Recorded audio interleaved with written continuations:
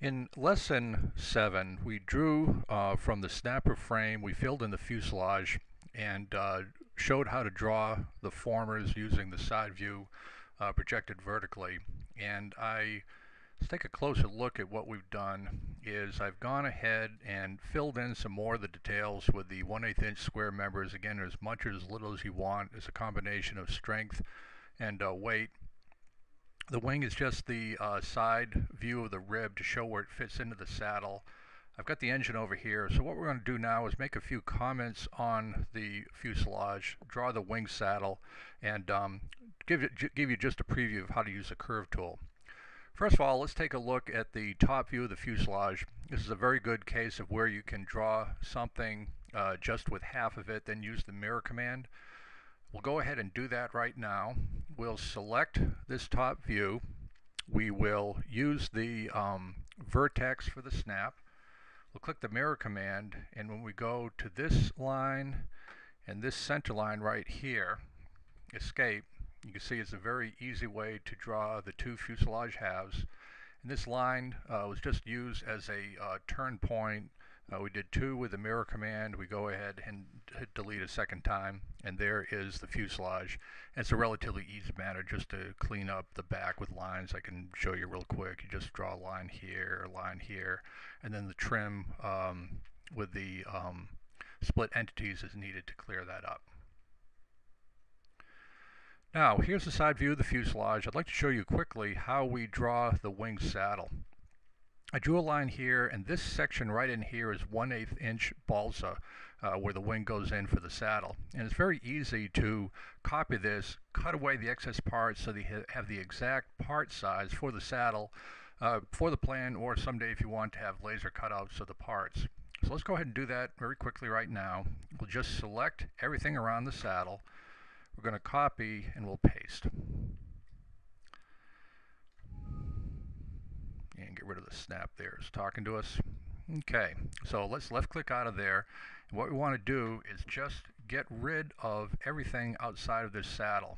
So we will click on this line, delete, click, delete, click, delete, and these two we'll click and delete.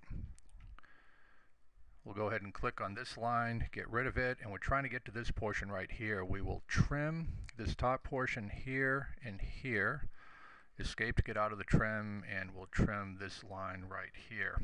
Now, this is a little bit of a tricky part, how to get rid of the curved airfoil. Remember, we clicked on it once. Let's escape and go to the select, the things we're trying to trim. And you can see this is all a group. So what we have to do is select it and go here, and to make it not a group, we explode it. And this will allow us to do the various trim functions. Now, as I mentioned with the curves, there's a lot of different ways to do the curve. We'll go ahead and just try to trim it from here. We'll cut here, and that works out good. Escape, we'll go over here. I'm zooming with the track wheel. We'll use this as the trim function, and it's not quite catching it. Let's see where that's going. We'll escape. We'll click to see what it thinks is going on. We'll delete that. We'll try trim one more time. Click here. And we'll just go ahead and make this an entity right here.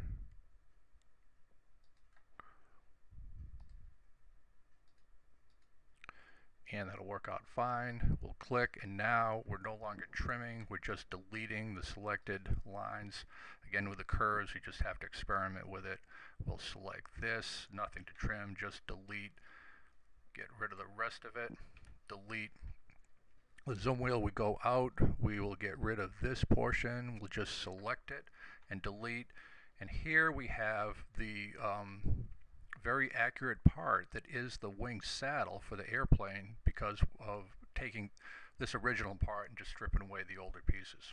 So we'll just put this part over here for now for future use. What I want to show you real quickly now is just how we can draw a decorative cowl if you want to do that. The engine is here, the motor. It's a group, so we're just going to slide it over to put it on about where we think it should be on the firewall. And that looks about right for now. What we'll do is, again, I just put a little bit of a top portion of the cowl here curved, we'll select this line and we'll just pull it out to say about here or so. Now what we are going to do is just draw a curved line from here. This is where we click on the spline tool, we pick vertex, and we'll zoom in here. You can see the triangle. We left click to snap to the end of that point. We turn the snap off. Again, the curves, the spline curve, anything, we just left click along here, and after a while you'll see just the way that it behaves, and we'll go back to the vertex, click here, double click, and there is an example of a curve for the cowl. And the one thing to point out, we'll turn off the snaps. Inside the cowl for the drawing needs to be a dashed line because you're looking through the bolts on this. To do that, just a demonstration, remember this is a group. We have to explode it. Once we've done that, now we can select the individual pieces, and just like before, when you go to the properties on the pen, we click dashed line right here. I think 0.1 will be okay for that, and then we have the dashed line. You can do that for the remainder of the lines inside. Remember, this line, which is a complete line, we're going to zoom in. We will have to split the entity to make sure that it is split, and if we pick the format, pick up this, and we click on here, you can see that the dashed line is picked up as well. The final thing I want to show you on this fuselage is just something simple like the dowels. Okay, we'll take the circle here, we'll mark it, we'll tab over diameter, use 1/8, enter, and we will select that. We'll zoom in just a little bit. Move it over here. Let's zoom in with a track wheel. It's a 1/8 inch diameter dowel. We can easily put that in here, right in the corner is a very good place for that. And if you want a corner brace for balsa, we just take a line, draw it like here, maybe make that 1/8 inch balsa, trim it, and you have escape, left click, trim, escape, and you can see how you can do additions like the balsa hold downs, etc. So that completes our discussion of designing the snapper fuselage from the frame, and on the next lesson we'll go ahead and talk about drawing the horizontal tail.